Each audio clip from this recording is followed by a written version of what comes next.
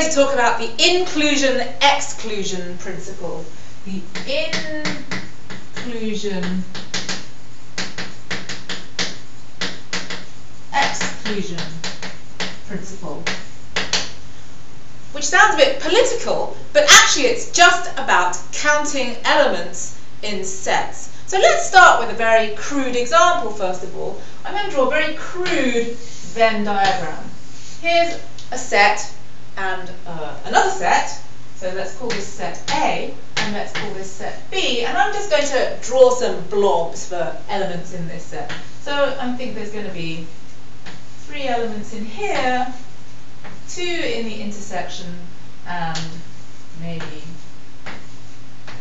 4 over there. Okay, so the question is, how many elements are there in the union? So, how many elements are there in A union B? Okay, remember that if I put vertical lines around a set, then that says how many elements are there. Well, okay, I can just count them, right? 1, 2, 3, 4, 5, 6, 7, 8, 9. Right, so there are 9 elements. Now, how does that compare with the number of elements in A and the number of elements in B? Do I just add them up? Well, no, I clearly don't just add them up, because if I added up all the elements in A and all the elements in B, what would I have done wrong? Well, I'd have counted the elements in the intersection too many times, right? Because if I go 1, 2, 3, 4, 5 elements in A,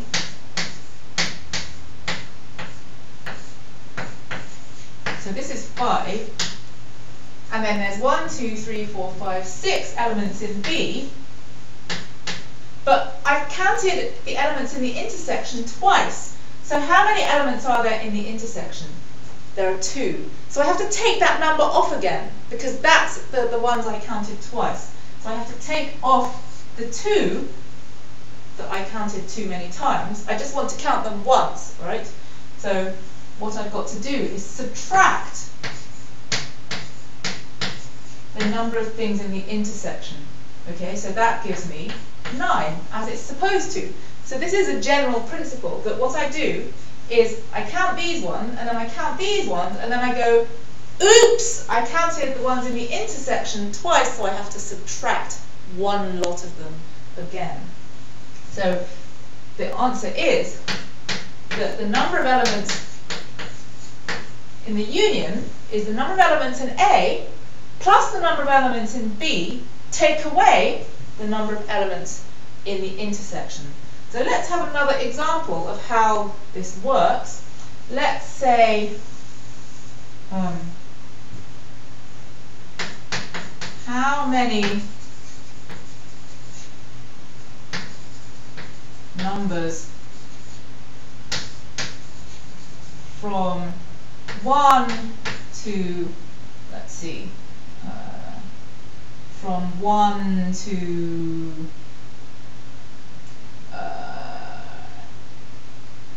18 are divisible by 2 or 3. So let's do it the stupid way. Let's draw a big Venn diagram and have these ones being the ones divisible by 2 and these ones being the ones divisible by 3. Okay? So we're going to go 2, 4, 6, 8, 10, 12, 14, 16, 18, and then here we're going to go 3, 6, 9, 12, 15, 18. Okay, so what you'll notice is that, what do you notice about the ones in here? Well, the ones in there are the ones that are divisible by 2 and by 3. So that's exactly the numbers that are divisible by 6, actually. So the intersection, if this is A and this is B, then A intersection B is, I should probably be a bit more precise about this, but it's the numbers divisible by 6 because they're divisible by 2 and 3. So how do we count them? In fact, we take the number of numbers divisible by 2 and we add it to the number of numbers divisible by 3 and we subtract the number of numbers divisible by 6 because that's 2 and 3. So we know that there are 9 numbers divisible by 2 because up to 18, that's if we do the 2 times there, we've got 9 times, right? And how many divisible by 3? Well, we know that's 6 because if we go up to 18, we've gotten 6 times. And then we subtract the number divisible by 6, which is 3. So instead of just standing there and counting them, we could do it like this. That's 9 add 6, which is 15, take away 3 is 12. And then we can check that there really are 12 numbers all together up there. So that's all very well, but now how about seeing what happens if we've got 3 sets? So why don't you press pause for a second and see if you can work out how it works for 3 sets.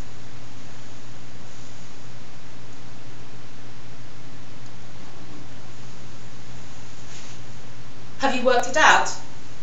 Let's draw a picture, shall we?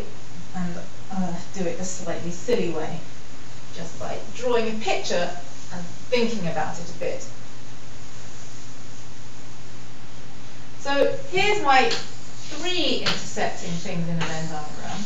Now supposing I've got a few things in here, a few things in there, something in here, maybe a couple of things in there, a few things in there, a couple of things in here, and a thing in there. Now if I just start, we're going to count the number of elements in A, union B, union C. Here's A, here's B, and here's C.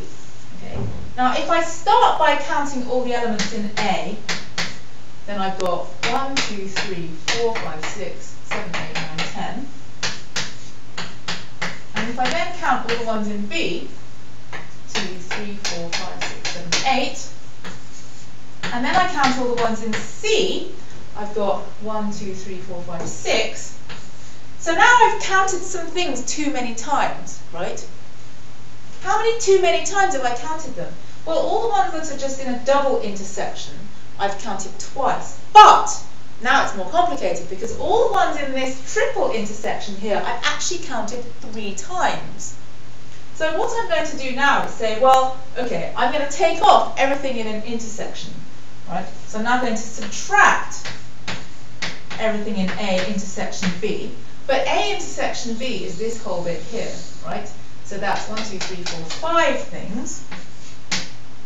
And now I'm going to subtract everything in A intersection C, which is this bit. That's 4 things. And now I'm going to subtract everything in B intersection C, which is 3 things. But now do you see what's happened? I've subtracted everything in here, I've subtracted things in here, and I've subtracted things in here. But now I've subtracted the things in the middle too many times, because the things in this intersection, the triple intersection, I've actually subtracted 3 times now. Now I only counted them 3 times in the first place. So after this stage, I counted the things in the middle 3 times. After this stage, I've counted them no times at all. So now I have to add them back on again. So now I have to add back on the things in the triple intersection. How many of those are there? 2.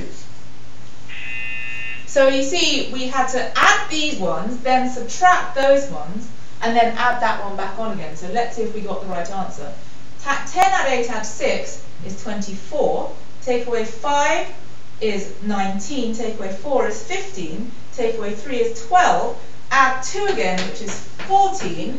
1, 2, 3, 4, 5, 6, 7, 8, 9, 10, 11, 12, 13, 14. Phew!